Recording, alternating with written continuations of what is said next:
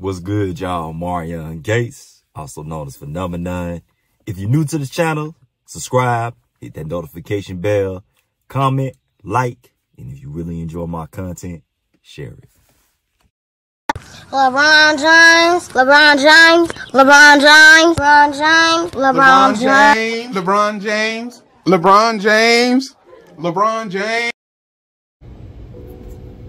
So, I've been looking at my comment sections and I've been seeing guys bring up Caitlin Clark. I guess because she's been getting love on my channel. You know, I guess I'll see what's going to happen when football season starts, because I can't wait for football season. I'm going to see what these guys going to have to say about these other players.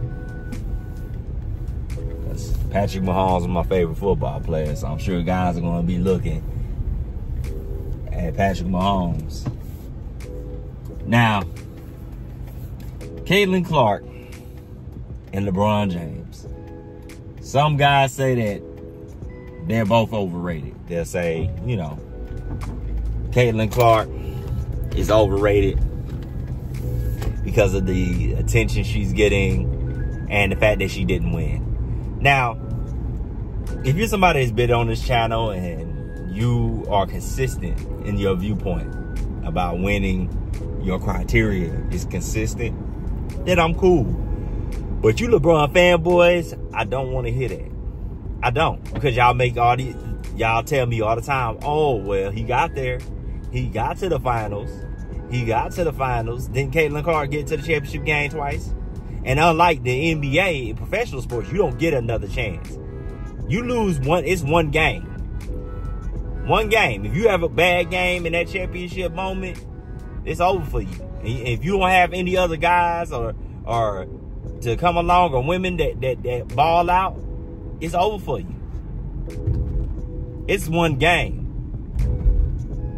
So, I'm not making any excuses for her losing.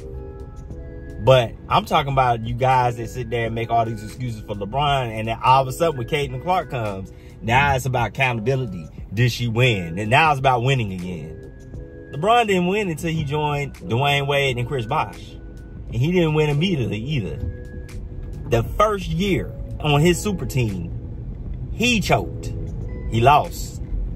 There is no excuse for 2011. So I don't want to hear that. And y'all always bring up his age when he lost against the San Antonio Spurs in 07. What y'all say?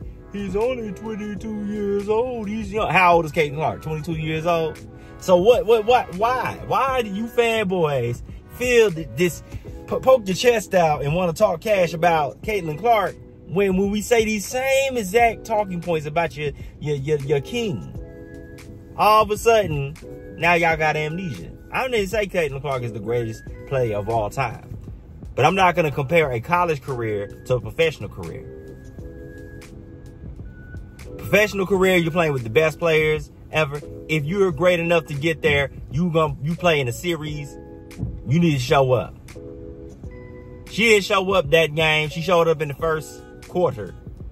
She still had a good game, but it was not a great game. Her shooting percentage was horrible. 10 for 28. I watched that game. I saw her get ripped. There are parts of her game that hopefully she work on before the season starts. Like her handle needs to get tightened up a little bit more, because they was ripping her. And I saw her lose control of the ball multiple times. There are aspects of her game that can be critiqued, but she's still able to develop. LeBron didn't come in the league as a complete package. I don't think there's ever been a player that came in the league that was a complete package. I don't expect her to be a complete package. I don't expect her to come in her first season and throw up 30, because most females don't even throw up that much. Most women's basketball, the highest points per game is held by Diana Taurasi.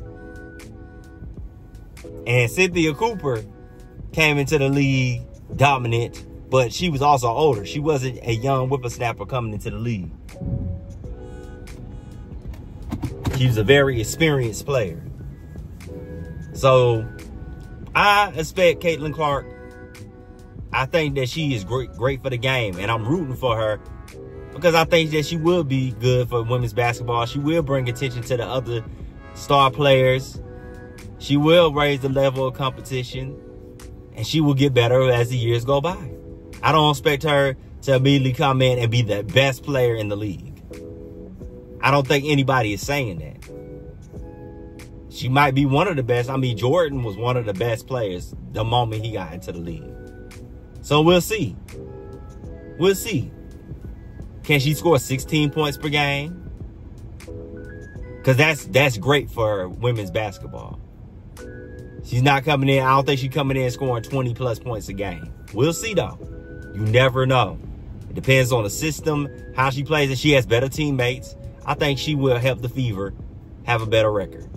But we'll have to see. But I'm not about to automatically throw her in LeBron James' category because she ain't sitting here saying, that right there made me the greatest player of all time. She's not up here crying and making excuses. She cried because she lost, but she didn't throw her teammates under the bus.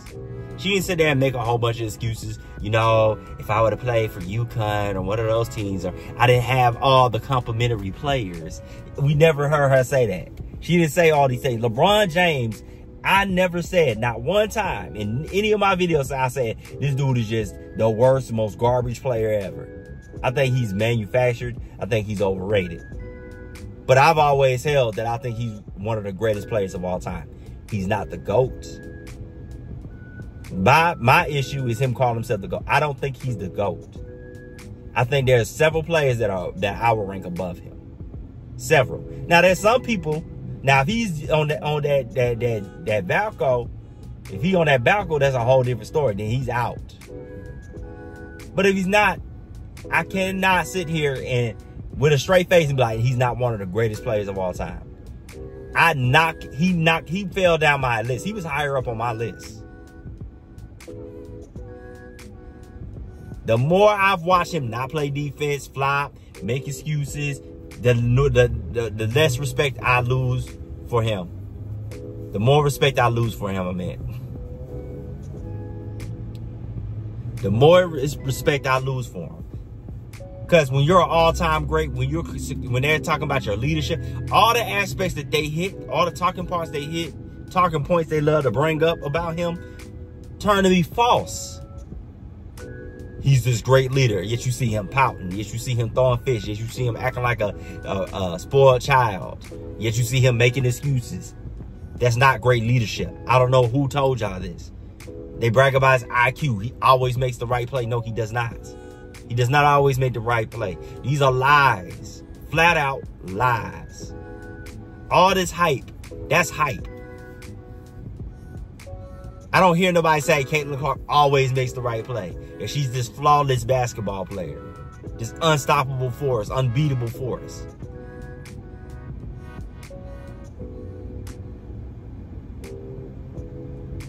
What they're saying is she's a superstar.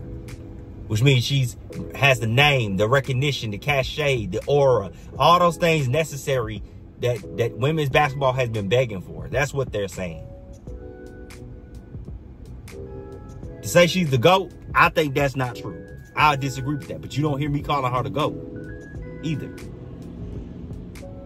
I agree, you cannot be the GOAT unless you win championships. Championships do matter. You can put up all the wonderful numbers, and then the fact that now she had played excellent in the championship game, then you be like, hey, she did everything she could. She did do the best that she could, but one person can't beat a whole team. And that team was the better team, and the better team won. But basketball is a team sport. Now, college, I look at different from the pros. Michael Jordan only won one championship. I don't think he's the greatest college player to ever play because he can't make the same argument as Kareem. Some people look at his NBA career and be like, well, if he's the best NBA player to ever play, then that means, no, it's not the same. To be dominant in college, you have to win chips. So Kareem is the greatest college player to ever play. Arguably the greatest high school player to ever play. The greatest basketball career. If we're talking about full body, from high school to college to the pros, that's better. LeBron can never say that because he never played for college.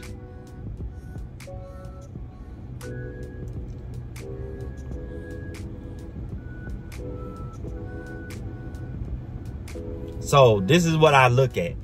Caitlin Clark, we will see. Can she be the greatest women's basketball player ever? The WNBA is the highest level of women's professional sports. So if she wins multiple titles there, then she enters that conversation. And she has to win multiple. They have Tamika Catchings ranked like number 2. She only has 1. She won, and she played for the Indiana Fever. So their criteria, Maya Moore was dominant. She got 4 of them things. Cynthia Cooper got 4 of them things. Yeah, they ranked Diana higher than her, even though Diana has less championships, because they count a whole lot of other stuff. But to me, and Cynthia didn't have the ability to have this longevity. I think if she'd been able to, she came in younger, she won 4, or she won multiple, it would be no question. So she didn't get the opportunity. That's the only reason why. But to me, she's the greatest female basketball player ever. Greatest WNBA player ever. But we'll see. I asked the question, can she save the WNBA? Can she bring recognition to the NBA? I didn't say, is she the GOAT? Can she be the GOAT? She's not in that conversation yet. It's too early for that. I never said she was the GOAT of female college basketball. But y'all fanboys like to come on this channel and just jump because y'all try to defend LeBron. Y'all find a way. It doesn't matter what. Y'all find a way to bring up LeBron. It can have nothing to do with LeBron, and y'all find a way. Or if I say something about LeBron, now you want to bring up Caitlin Clark and bring up these other people. They ain't got nothing to do with this conversation. Nothing. Everything I say about your king is true. You can bring up his 40,000 points and 10K, and all that, and I'm going to bring up them championship losses. That still doesn't make him the GOAT. That's all I'm saying. You can bring up whatever stats you want to bring up. Will Chamberlain got all types of records. Does that mean he's not the GOAT? All types of records. 72 of them to be exact. He holds more records than LeBron. Not Nan Time are we calling him the GOAT. Only Scottie Pippen and a few people. Kareem. And a whole bunch of people calling him the GOAT. He in the conversation, but he's not winning it. And people got recency bias, so they'll wait till after somebody retire, then Kareem will move back up. He'll move up above LeBron. He'll move above LeBron. It's only a matter of time. It's going to be the next guy they compare to Jordan. You fanboys are going to be hurt. It's going to shock y'all when he retires. That's why LeBron trying to stay as long as possible. Because he felt like the longer he's in there, the longer he's in the conversation, the longer that people will start to forget. And he won't fall, because he saw what happened with Kobe. As soon as Kobe came out of the league, everybody like, huh? When we say he was number 2? LeBron ain't trying to have that happen. But anyway, y'all tell me y'all thoughts in the comment section, and y'all take care.